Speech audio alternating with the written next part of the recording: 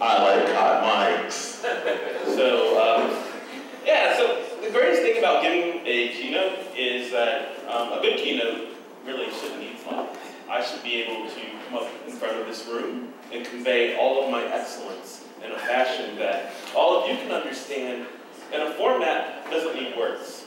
So it actually works out well anyways. And something that I've learned from speaking over the years is that sometimes you speak in rooms that have lights, or actually skylights.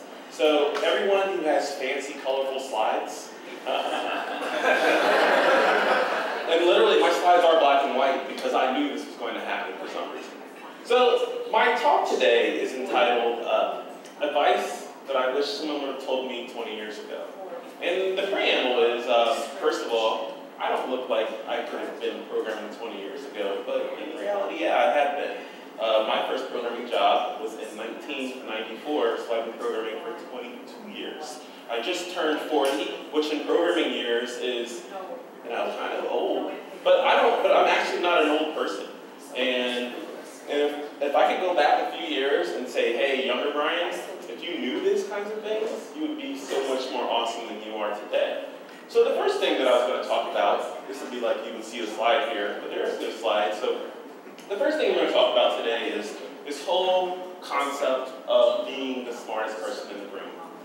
And the scenario is, I hear this all the time when people are saying, you should always be the dumbest person in the room. You're going to learn more that way. Things are going to happen for you because when you're in this room, actually sucking up all this knowledge, you're going to be better for it. That's kind of interesting, but I will give you all a little secret.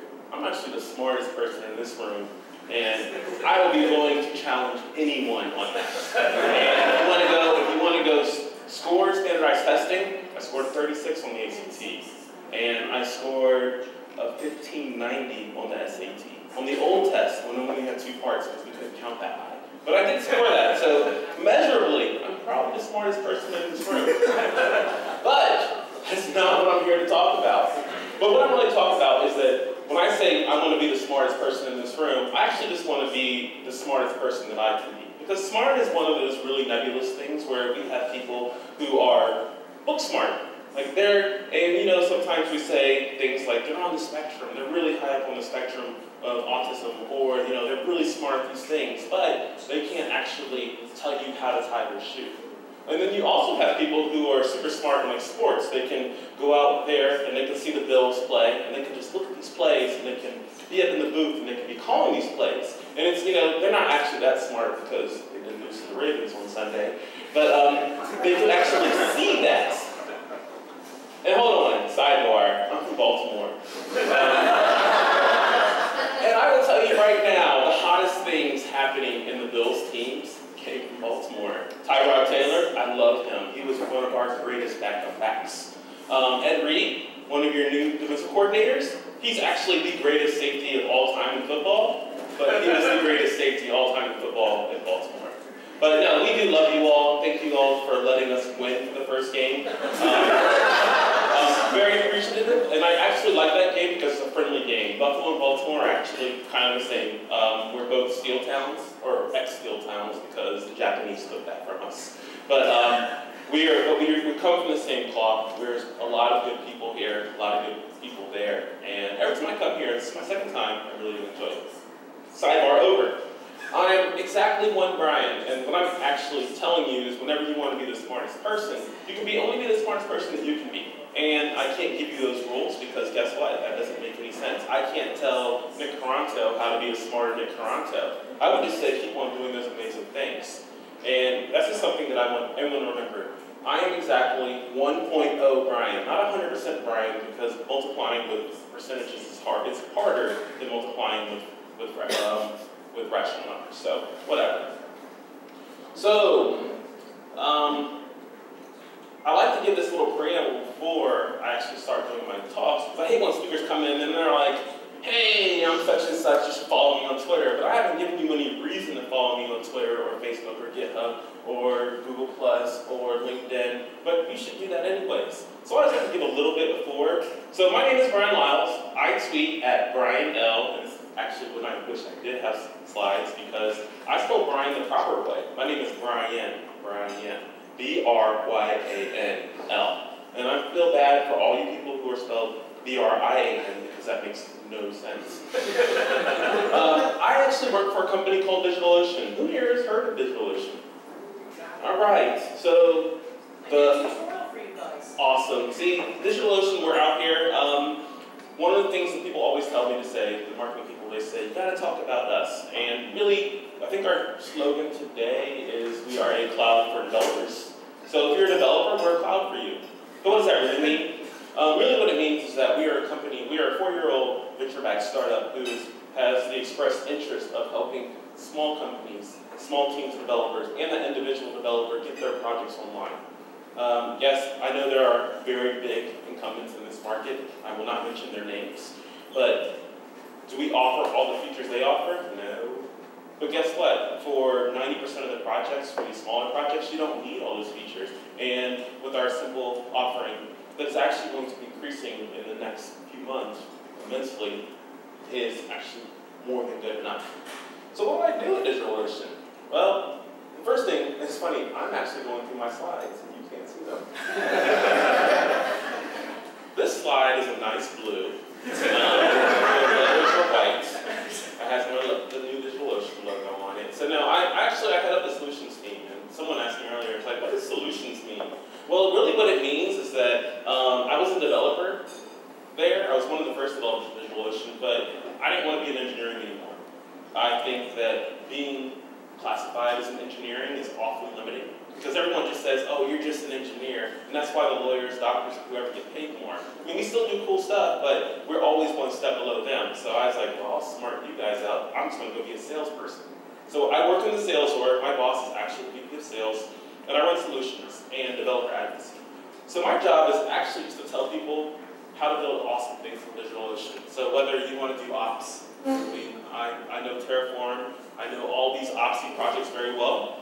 But if you also want to talk about programming, I do know Ruby. I actually spoke at Nickel City Ruby, like next door a couple years ago. I also know Go, C++, I know Haskell, I know Camel, I know Forward. I've taken up like over 20 languages that I can sit down and write code in. And so it allows me to just talk to developers on their level, or administration people, or people who are into DevOps. So that is another branch. And I also own our solutions architecting, which is a fancy way of saying that we have a GitHub repository full of Terraform scripts. So, let's get back into this. So, about being the smartest person possible. I mean, I'm telling you to be 1.0 of whoever you are. You know, I think that I need to give you a guide of how to do that. So, I actually do have a simple guide to learn anything. And this has gotten me through so many tribulations over the years, so many hard problems. And this all comes from a sketch on Saturday Night Live during, I guess it would have been during Obama's first election. And it was this little sketch, and it kind of looked like this. There's problems, and we have all these problems now in the world, and they hired an expert. And the expert was there to solve all the problems. So he's explaining this problem, and the guy says, this is how you do it. This is first, you identify the problem, and then you fix it. And then you find another problem, and then you fix it. And I'm like, wow, that's actually pretty crazy how easy that is. So I actually have a way of learning anything as well. So the first step, and I hate to tell you, you have to learn something. For you to learn anything, you're going to have to actually take this hard step where you're not going to have any knowledge, you're going to have to learn something. And I'll give you a good example. I wanted to learn machine learning. This was a few years ago, actually. And I wanted to really get into machine learning. This is before deep learning, this is just regular old, let's just talk regressions. Everyone here know what regression is? It does not matter what regression is. I'm not here to teach you that day. I was just curious who would know what regression was. Regression is really kind of like a funky way to figure out if something else is going to happen given some inputs. And a linear regression is, let's say you have a chart, and you have dots on that chart representing something on two axes. And what you really want to do is you want to be able to draw a line on that chart and figure out, can I predict some other feature in the future? So it's like baby weight and smoking. So how many packs a day did you smoke, and the baby weight would be on the y. So how many packs you smoke would be on the y-axis, and the baby weight would be on the x-axis. So we could get this data, we could create a regression. This is probably not good math, but I'm sure something will happen. So I wanted to learn machine learning. And the problem is that you need to know something. We can't walk into computers and programming without knowing something. So really what you need to do is, I'm saying, when I say learn something, you need to know something. In this case, I just need to know a little bit of linear algebra.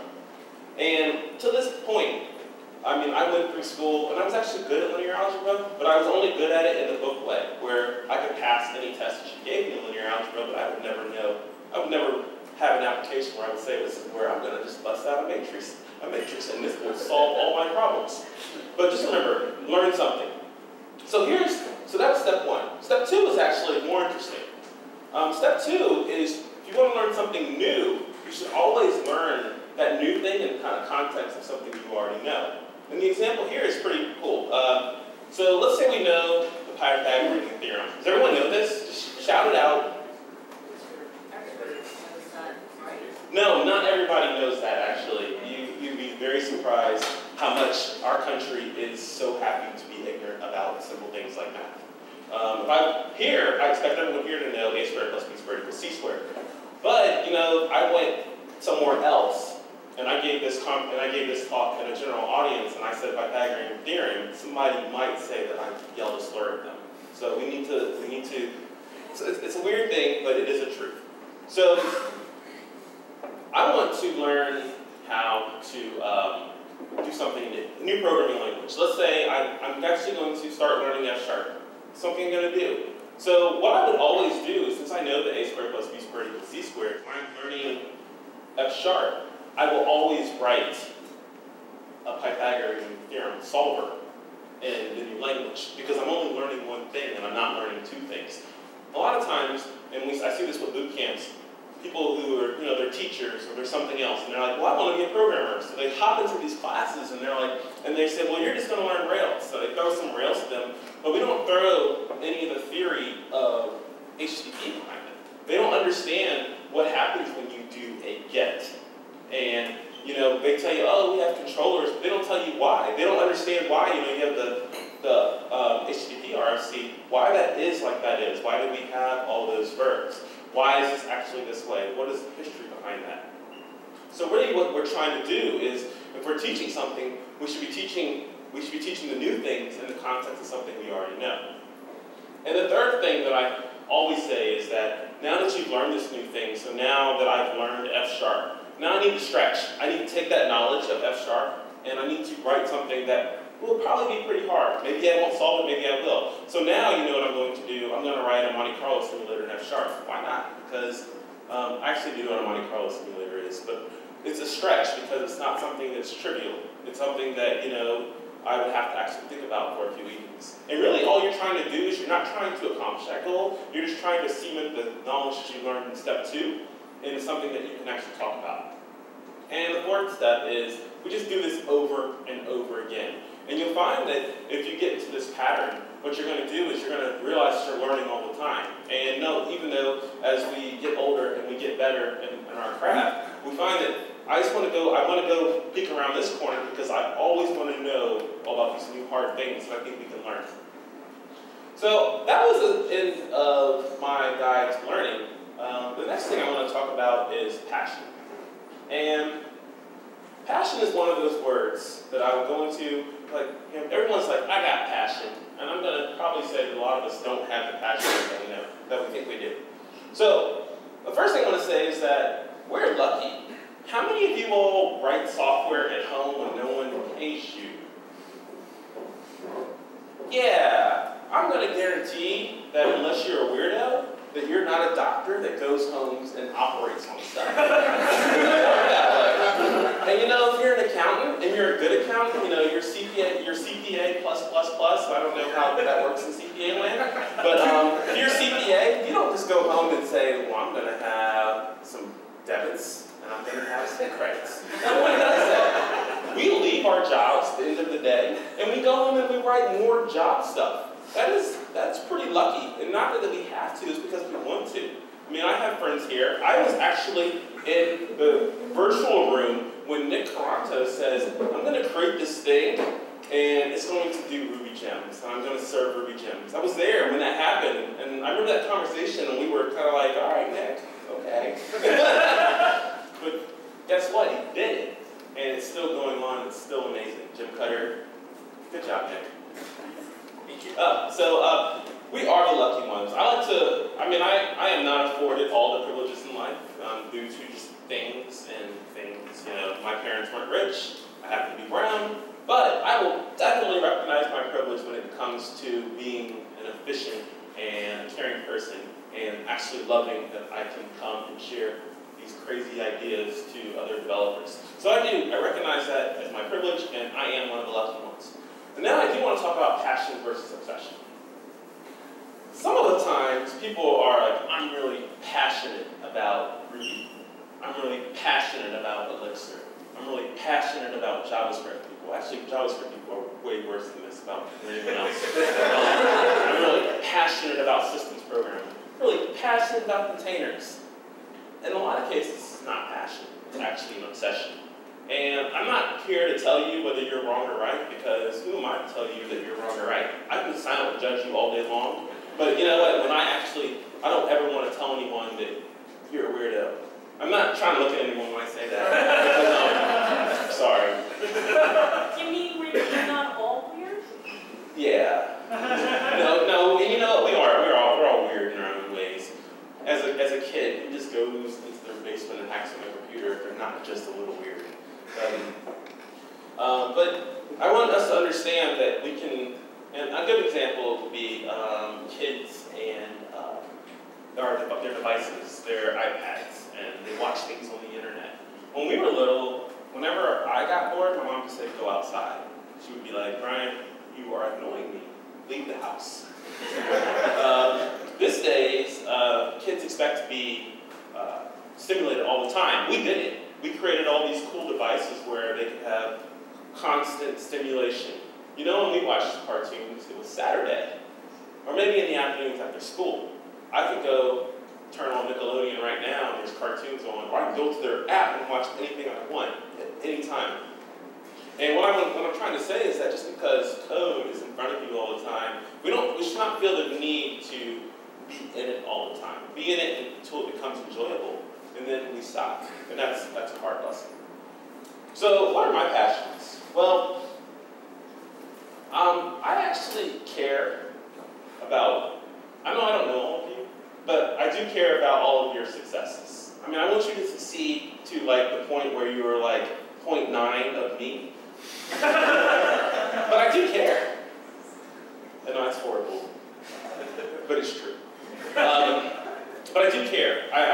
The reason I come and speak at these conferences is because I want to show that when someone sees someone like me come up and speak and they get some kind of inspiration from like that time when Brian spoke about that thing, that really made me go do this thing. And that's the thing that I'm really happy about. I really want to be your person to help you do whatever you want to do. We'll talk about that again in a little bit. So what are your passions? Do you ever think about that? Do you ever take a step back and you think, well, after you make enough money to pay the bills, and hopefully you are all making enough money to pay the bills. I mean, I really do hope that. And not because I think that that we all are getting paid that way. I just hope that anyone, I hate to see that, you know, we have jobs out there that have wages that don't actually allow people to pay their rent, have a car, and then eat. Why should they have to make a choice between those? So I hope that everyone has that. So, there was a funny picture. There was a slide that says sidebar. I don't even know why I put that in there. But next thing I want to talk about is leveling up your career. And the caveat that I have on here is it's leveling up your career without becoming someone you hate. Because it's really easy. I would tell you, if you want to be rich, if you want to be wealthy, there's an easy way to be wealthy. I actually tell you how to do this. You do well in high school. You go to a pretty good college. You learn computer science and stuff.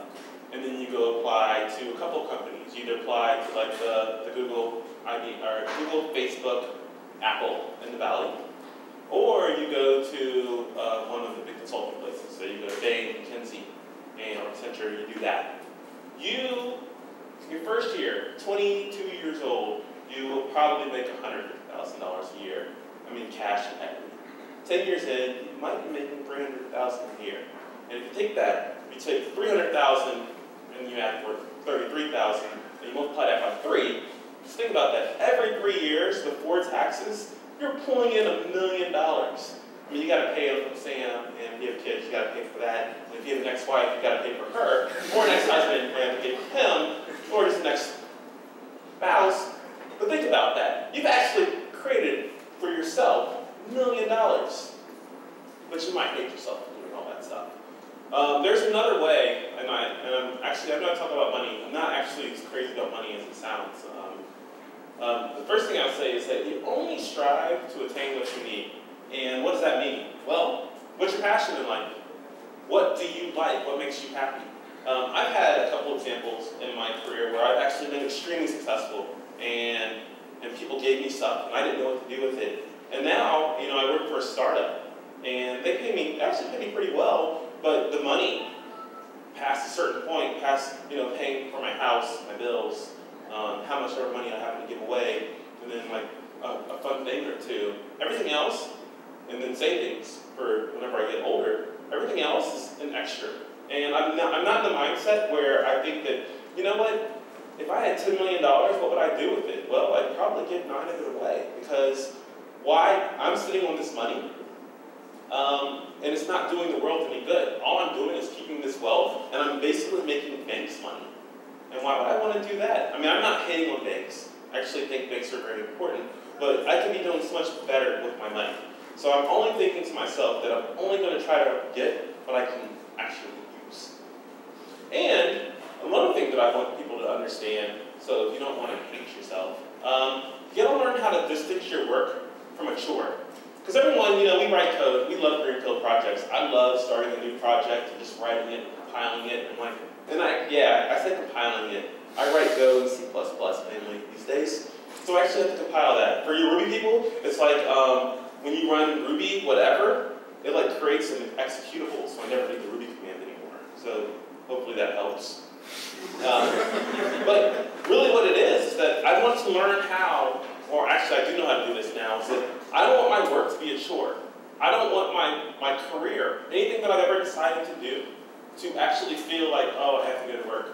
And I go to work, I work from home now, but I do travel a lot. Every morning when I work for DigitalOcean, I'm always like, hey, this is pretty exciting. I'm going to do some pretty cool things today. And I'm always thinking that to myself. At the point where, and even though it's not even a testament about the company is great, I would actually encourage everyone who will apply and really want to work there. But think about this. If your job is something where you're like, I have to go write this code again, or I have to write these tests, or I have to talk to this person. At that point, your job, your work has become a chore, and there's a couple things you can do. First of all, I would quit, because I value being happy over anything else. And the second thing you can do is you can figure out what that problem is, and you should go fix it. And we have a higher amount of burnout in our industry. And one of the reasons we do is because people internalize that stuff.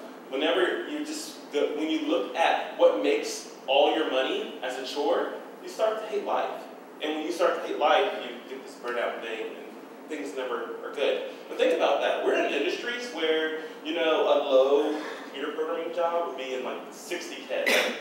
That's still above what middle class is. And I had this conversation with someone last night. Think about it. Developers in our industry, I'm not talking about regional areas, but software developers in general aren't that middle class that our government is thinking about helping. They actually make less than we do. So we need to think about that whenever we're making all these decisions and thinking that we're the middle. We're not the middle. Not even close.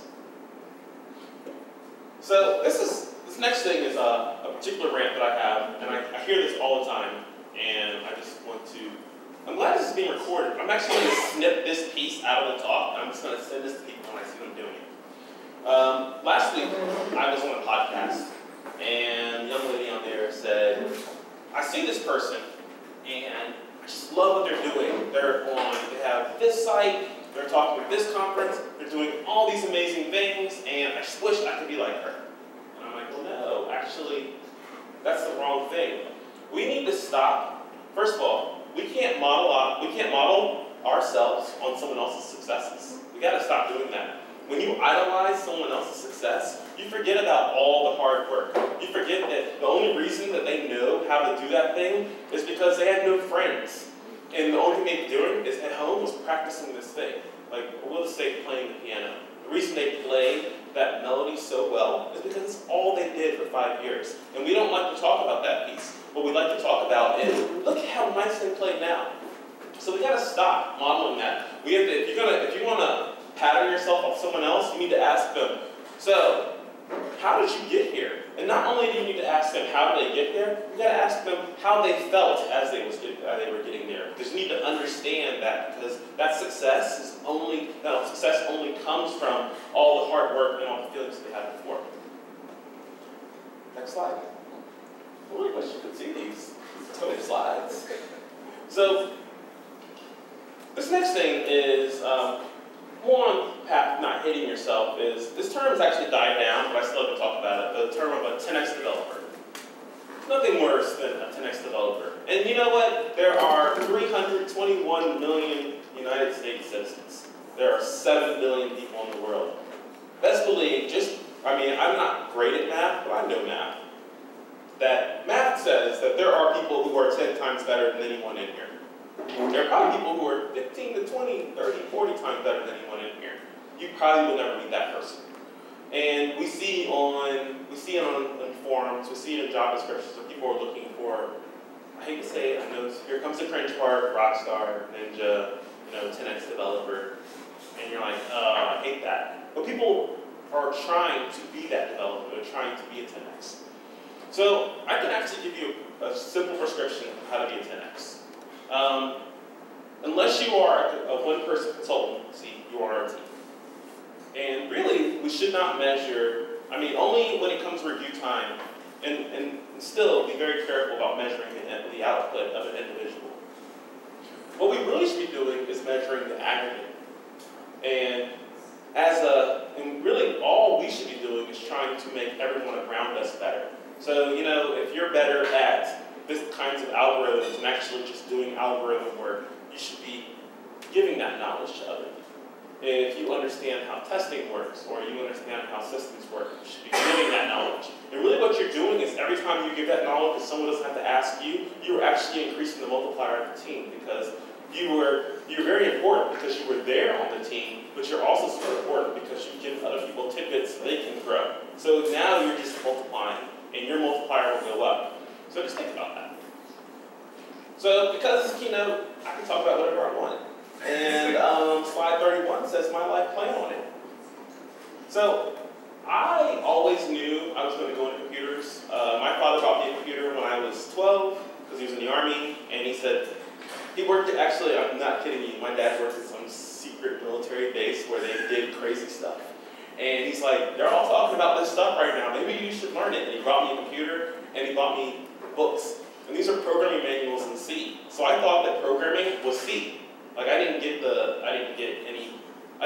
this is way before the web. I was only 12 years old, this would have been in the 80s. Anyone remember the 80s? Come on now.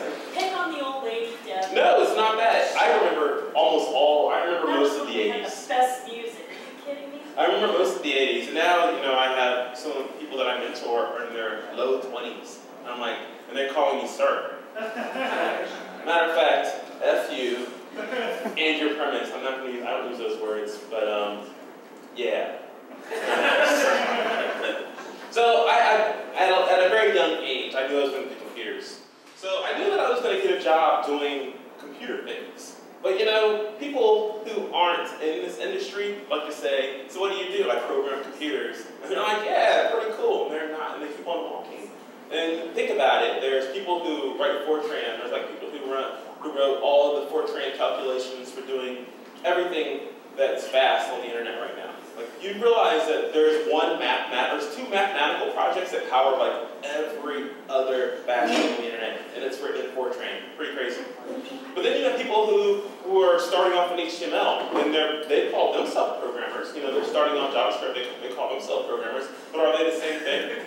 No, they're not the same thing. And that's not bad. Because you know what? There's doctors that pull babies out, and there's doctors that do other things as well. So, like I always say this, it takes all types to make a community. But I knew I was going to do this. So, now that I've had some level of success in this, I actually have a new plan. And my new plan now is sharing my life lessons, whether they're hard life lessons or soft life lessons, about I want to help people who are getting into software development. I want to help you level up your career. But you know, and that's where a lot of people stop. They're like, I want to help developers. But there's another thing that we don't realize, is that there are people who could be great developers that don't even know this because due to life, they didn't get good high school education, they couldn't afford college, you know, and now they work to do things like, I drive a bus because guess what, it's a job and it pays me every week. Or, you know, we do sanitation, or we do this. And those people could be good developers too. So now I've been thinking about is, how can I create a launching point for people who can't find this career? Because I'll tell you what, it is a Thursday, and it is 10:25, and I have basically just been shoveling stuff with you. It may be right, it may not be right, but look at that, that's a great privilege, and I want others to be able to at least have the opportunity to one day get in front of a crowd and just talk crap for half an hour. But you know, I say that to make you laugh, but really what I'm saying is that we, as an industry, need to figure out how to increase I hate to use the word pipelines, because when people say pipelines, they talk about diversity, and then they talk about the size of it. I'm not talking about that. What I'm talking about is that our industry isn't very accessible for people who aren't in the know. And I don't know how we do this, but it's something that I think about as I am not waiting, actually as I am approaching my climax. Because I have plenty more good years. And the last thing that I think of in my life plan is being happy.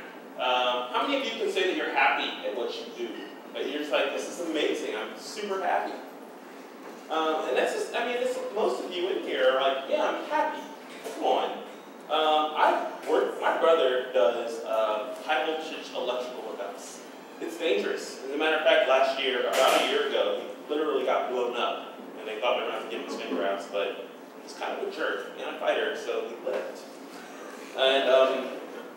And I think about that. My job, the hardest thing that I might get, if something might happen to me, I might trip on the way to the bathroom, I might get carpal tunnel, or you know what, I might get a little bit of headache if I look at the computer too long. And I think that, you know, if those are the worst things that can happen to me, physically, I'm super happy where I am, and I want other people to be super happy where they are. So, we're on the downswing now. So where do we go from here? And I really wish I could have shown this slide. I'm actually going to read it verbatim. It says, I'm keynoting a coding conference and not talking much about coding. And then there was a troll face. And then there was something that says, spoiler alert. I don't know what I was thinking here. They put it better on the screen. I know what to talk about. So this whole thing, most of us in here are developers, or we work in some process to support the development and sale of software. I'm going to guess that's what most of us in here do. But we have to realize that, you know, creating software is more than typing on the keyboard. And sometimes we forget that. We always think that, hey, we're the developers, I developed this. But now we have a generation of developers, and I'm going to give you one of those back in my day talks. In my day, the people who wrote the software actually had to deploy the software. And we didn't we didn't make any baby noises. We didn't complain when we actually had to take that tar file and copy it to a server. These days, I actually be running to developers and like, well, we just write software, someone else deploys it. And I'm like, no, stop that. Stop calling yourself a full stack developer if that's all you can do. Which gets me on to another rant. I'm going to pick on someone in here. Does anyone here have the title full stack developer? Oh, I didn't know how you want it. It's not your fault. The man did this to you. The people who figured out what the stack was, you know, the stack is tall. The stack goes down to bits and bytes, and it goes out to whatever else you're delivering. But, you know, if you're writing JavaScript and you're in a web, you can write code for a web browser, and you actually happen to be able to write code for a server, that's actually really common for you to call yourself a full stack because there's networking code. There's code that's actually, we can think of the OSI model. I know I'm using a word that a lot of people don't even know, the OSI model.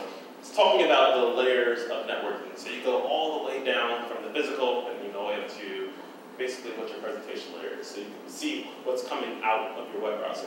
There's a lot of stuff in there. And if your stack only touches the top, like layer 7, which is actually the top of the OSI model, you are not a full stack developer. My ploy is that we actually need more full stack developers. We need more developers who aren't afraid of SSH. But then we need more developers, I know some of you are like, yeah, I'm not afraid of SSH. But then we need developers who understand why actually logging into servers is wrong, because every time you log into a server, you leave a footprint behind that actually makes that server different than every other server in the cluster. So by logging in, you're actually shooting yourself in the foot. And we need developers who understand the power of automation. And we need developers who understand that servers are ephemeral.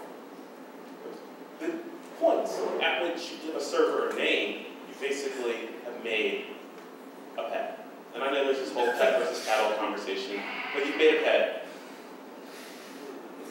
Wayne Sedgwin's here, I know, because I hear sheep. But there's so many, and only point that I'm trying to make to you is that there's so much more involved, and that we can constantly be improving. Because I'm sure that I've said something here where people are like, well, I have no idea what he's talking about. So hopefully, just go Google it. Google me. I have some good pictures on the internet where I'm actually bigger than I am now. I'm actually, this year, I'm down 30 pounds. Yeah. Thank you. And I didn't do it by dieting, because that was someone else's plan. My plan was, actually, I'll tell you what, this just shows how my mind thinks. You know why I lost weight? I went to the doctor because I was going to India and I wanted some Cipro because I was sure that I was going to get something when I was drinking water in India, even though I stayed in the hotel the entire time I was there. But what I did is I got some Cipro and I took my blood pressure and they're like, you have pre-hypertension. I'm like, well, what the hell is that? And I went and looked it up and I realized that the way to solve that was to lose weight. So I didn't lose weight because I thought I was heavy. I just lost weight because I thought the world needed me for a little bit longer, so I'm going to be healthier. But think about that. In my mind, that's what it took for me. It didn't take me eating healthy to do that. It's like, no, I just don't want to die next year. So just think about that. That's what drives me. So I'm going to leave you with a couple things. Understand the power of words. Notice I gave you a talk with no slides, and I was pretty confident in doing this. I actually had no problem. I probably could have given this talk mostly from memory, and I know why, because I only wrote it yesterday. But I had the notes for weeks. I just like to wait until the absolute last minute to create slides, because you never know how you feel about colors. So remember the power of words. Power of words are good. I actually have more than 3 or 4 people now who work at big companies that said that I am here now because of something you said to me in passing in 1995, or something you said to me where you were yelling at me about how bad my code was and I didn't understand, but now I see what you were talking about. It's the passion. I want all of you all to do good. I want all of you all to be great. And then whenever you get there, I want you to say that something that Bryan said to me on September 15, 2016 got me there. I don't want any money. I just want that footnote in your memoir. And I'll leave you with one last thing. I want to be your Apollo. I can't be your muse, because I looked this word up. And muse, actually, it's a gender term. And I had to go figure out what the male counterpart of this is. And then it took me like way off on the internet. I actually got into simulations of drugs. I don't understand how I got there. But then I wound my way back. And I found that Apollo is actually the proper word here. So I want to be the reason that you think, or no, actually I shouldn't say it that way. I want to be one of the reasons that you think that you could be great. And I want to be one of the reasons that you go out and do great things. So, with that, the end.